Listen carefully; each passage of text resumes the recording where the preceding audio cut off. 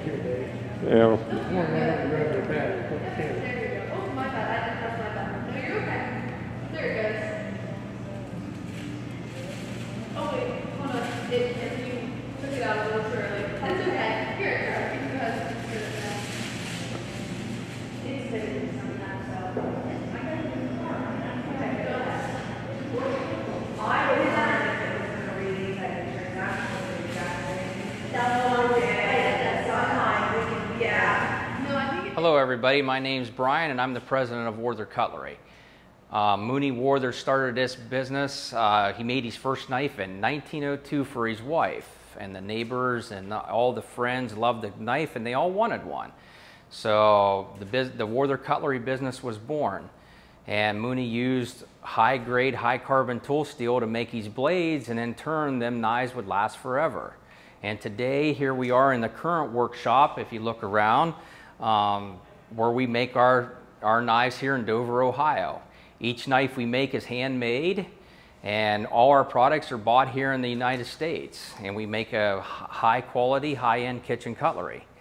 And if you ever get over this way in Dover, Ohio, we'd love to see you. But when Mooney started, when he did make his first knife in 1902, I mean, that was it. And the first knife is over there in the museum, and you guys got to see that.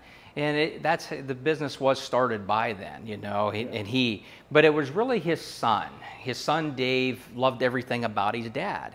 And he come up, and Dave graduated in 1944, but right then they sent him right to the military.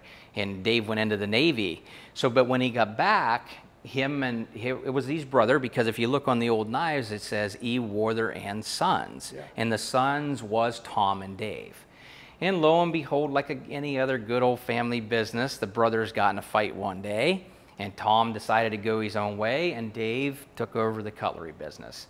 And in 1954, they incorporated into E. Warther and Son. And Dave took over the business, and with his dad and the carving, his dad helped him make knives, and his dad worked at the American Sheet and Tin Plate, so he was very familiar with steels and types of steels, and that's what you see over there in the mill. And that was part of him working probably with the knives and stuff. And you know, back then during the Depression, they used hacksaw blades. They used any type of high carbon steel they could get. So I remember them telling the story of there was an accident of a truck. It was carrying a bunch of hacksaw blades. And Mooney, they wanted rid of them, so Mooney went and got all the hacksaw blades, and he made a bunch of kitchen knives out of them. So that's a cute little story. But during the war was the only time that Mooney did stop. He stopped carving during that period, and he made 1,000 commando knives. And them knives are all over, and if you look out there or in the museum, you can see them. And them knives today are very valuable. There was only 1,000 of them made. So a lot of them knives are range between $6,000 and $10,000. So that's crazy, isn't it? But people love them, and they're quite the collector's item. I got a few here, and we put them on display for people that ask us to do so in memory of their father or grandfather. So it's a kind of a nice tribute we can do for them. And I got a bunch more I got to put up. I'm just in the middle of trying to change my history display out there as well. So after the war, when Mooney made that last knife, he said that was the last knife he'll ever make to kill somebody. And then they focused on making the kitchen knives. And a lot of the knives you see that are older were bought by local companies and local people. So, you know, they didn't have the internet. So only the way they could sell knives was word of mouth or people coming and seeing the museum. And that's how Dave sold a lot of knives. If he could get people to fall in love with his dad and the story, he could sell them a knife. And once they got the knife, they realized that they were, wow, these are awesome. And then people would come back and repeat business, and people telling other people about it.